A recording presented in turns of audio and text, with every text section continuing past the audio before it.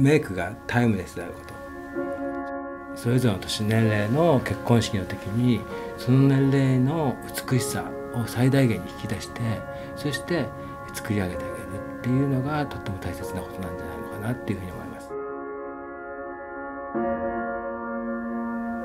自分の大切な日だからこそ自分の魅力を最大限に生かす、自分らしさを失わない、そういうための、特別なメイク。特別なメイクっていうのは普段やんないことをやるっていうことじゃなく、日頃の自分の魅力を最大限に引き出してあげるこ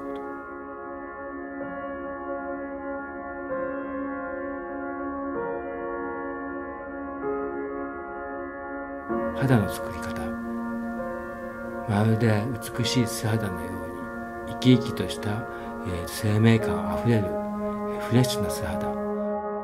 時間が経ってもいつでも変わらない目で見れるようなメイク。